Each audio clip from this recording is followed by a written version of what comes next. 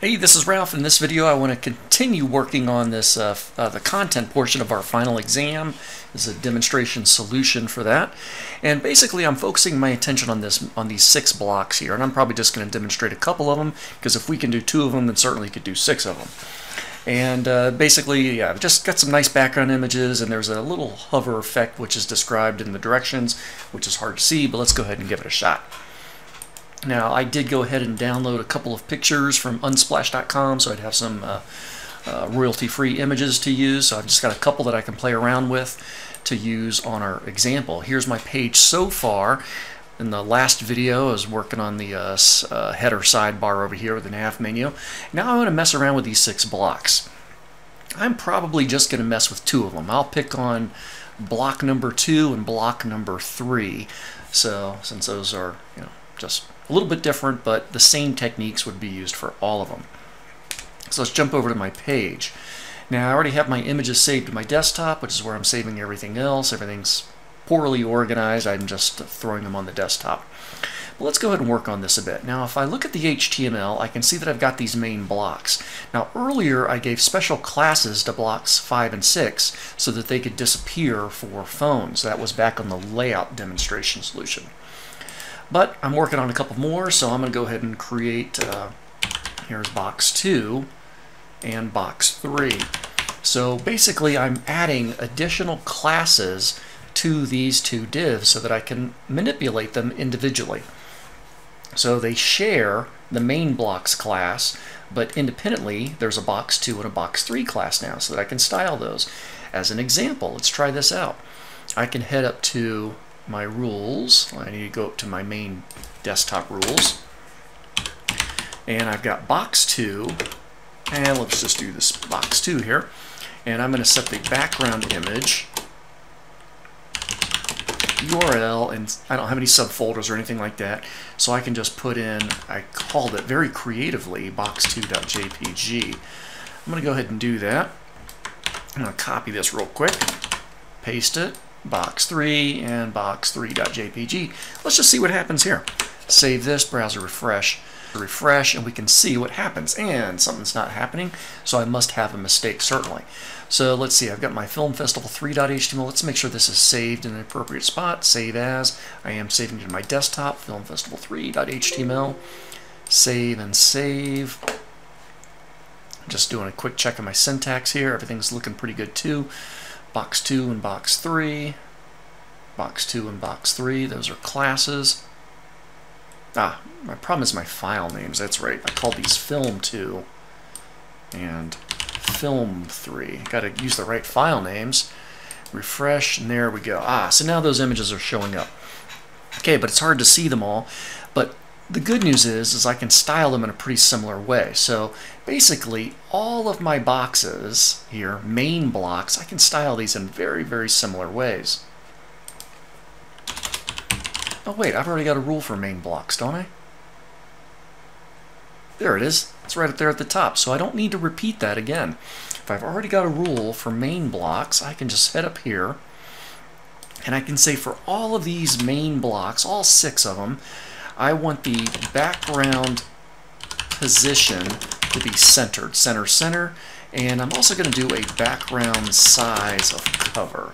Control S to save, browser refresh, and that's going to size those background images equally so that they're filling up the space nicely, and if they were bigger, they're going to be centered either vertically or horizontally as necessary. So that kind of takes care of that part. Now the other issue that I need to deal with is I need these to be hyperlinks. These things are going to be big hyperlinks with some big chunky white text here, and when I hover over these hyperlinks I want to kind of fade that image out, and I want the text to get brighter. So I'm definitely going to need something going on in those particular divs. For instance, I need some anchors in there, and I could do these to all of them, but I'm just messing around with blocks 2 and 3, so I'll just mess around with blocks 2 and 3. Anchor href equals dummy hyperlink, and I can just put in some random text, and then I will copy that and paste it into box 3. Make that just a little bit wider. I don't want to make my font too tiny, but I just wanted you to see that now I've got anchors within those divs. Let's see what we can do with this now. I'm going to go ahead and do a Control S to save, browser refresh so we can visualize it. And of course my anchors by default are blue and underlined, and of course by default they're in the top left corner. So I want to change that anchor text. And I also want those anchors to fill up the space. So let's do a few things. Now I'm going to be manipulating here anchors that are a descendant of my main blocks. Okay, I don't want to worry just on box 2 and box 3 because we're going to pretend that there's anchors in all of these, but anchors that are within my main blocks. So I can head up here. Here's my main blocks space A, descendant selector for the anchors. And I want these anchors to be display block. Basically, anchor is an inline element. I want to make it into a block element. And when I do that, I can set the width to be 100% and I can set the height to be 100%. What that means is my anchor is now going to fill up that block. So when I refresh this, notice I can put my cursor anywhere into this little block now, and it's a hyperlink hand. Same thing for this up here, number 2. So I've filled up those blocks with those anchors. Now for the text. Text is going to be a little bit different. And I kind of give you a clue in the directions when I say to position. So I'm going to try something a little bit different here. I'm going to head down to where my anchors are, and I am going to enclose the text within a set of span tags. There we go. I'm going to do that to both. And if you recall, the span is like an inline version of div. Let me go ahead and put these on separate lines just so it stands out a little bit better to you. There we go. So within my divs, there's an anchor. Within my anchors, there's a span which contains the actual hyperlink text.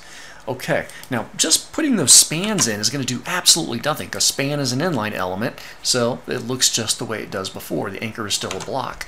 But what's kind of neat about this is I can style those spans somewhat independently of the anchors. So if I go to my main blocks anchor, I can do something like this. Check this out. I'm going to do position relative. That's going to have no impact, but it's going to make it easy when I want to manipulate those spans. Check this out. Main blocks, am I spelling everything? Anchor, span. So the spans are descendants of the anchors. The anchors are descendants of the main blocks. I'm going to take those spans and I'm going to display them as block. I know I'm making a lot of stuff block elements. I'm going to make those into block elements. Not that I really need to. Okay, I'm going to hold off on that. I'm not going to make them into block elements. But let's do this so that you can see them. I'm going to set their font size to 1.25 ems and their color to be what do I want? I want them to be kind of gray, actually. So I will do 555. That's a gray, kind of a dark gray. I'm going to make it a lighter gray. How about 888? That's a medium gray. I'm pretty happy with that. You should notice it. And let me go ahead and do a font weight bold. All right, I'm digging that. And I'm going to jump up here to this anchor. I'm going to do text decoration none. I don't think I want any of that underlined. So let's see, refresh that. And those are a little bit bigger, not as big as I was hoping. So let me jump this up to 2 ems. Refresh. There we go. Now it's a little bit more noticeable. And let me make it a little bit more, a little lighter. And I'll make these BBB. Okay, so now we can clearly see that hyperlink text, but that's not where I want the hypertext link to be. I want it to be, I didn't tell you where, but in the directions I kind of showed in the lower right. I definitely didn't want it to be in the top left though, because I knew that's where it was going to be by default. So what I'm going to do, since I've already got position relative on the anchors, the spans, I can now do as a position absolute. This will be kind of neat, because now that I'm positioning those spans absolutely, I can say I want them to be 8 pixels from the bottom and 8 pixels from the right. and that's going to take that text and put it in the lower right of those particular blocks. Excellent. I'm going to make this text even bigger. Is 3M's crazy? Not crazy enough. Okay, pretty happy with that. Now, what about the hover effect? When I hover over these, I want the image to kind of get darker, fade it out, and I want the text to get brighter, nice and bright white. So I need to manipulate some things when I hover. Check this out. Main blocks A:hover. Now, the way I'm doing this is really dependent on the way I've set it up. And there's always 3 or 4 ways to do everything right. And so the way you may have done this in your final exam may be a little different than what I did, which means my techniques might be a little different. So this is just one method. Now recall that the background image is on the div. Okay, it's on that block. My anchor is kind of like a piece of transparency film on top of that block. So when I hover over the anchor, I can set the background color, and I can do something semi-transparent, like I'll do RGBA. And if I want to go dark, I can do something super dark. I can do 0, 0, 0. That's going to be black, and then I can set some transparency on this. I'll just do a 0.5. Control S to save, browser refresh. So when I hover over these, see how that image gets a little bit darker? Now if I change this number, by the way, I could set this number closer to 1. 0.9 is very close to 1. It might be too dark.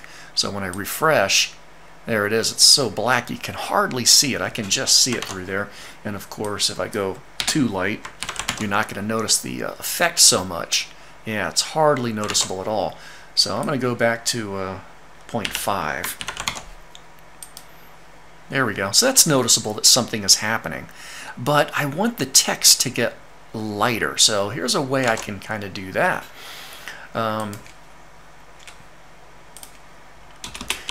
Main blocks A:hover, and then the span text.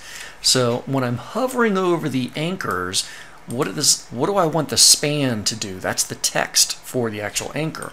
Well, I want that color to be nice and bright white, so I'll just change the color of that text to FFF, which is bright white. Control S to save, browser refresh. There we go. So the background image gets dark and the text gets nice and light. I'm pretty satisfied with that. I don't think I asked you to do it on the exam. In fact, I know I didn't ask you to do it. But if you wanted to, we could also put a little transition effect. Transition, I'll change all, although it's only just the background color that's going to change here.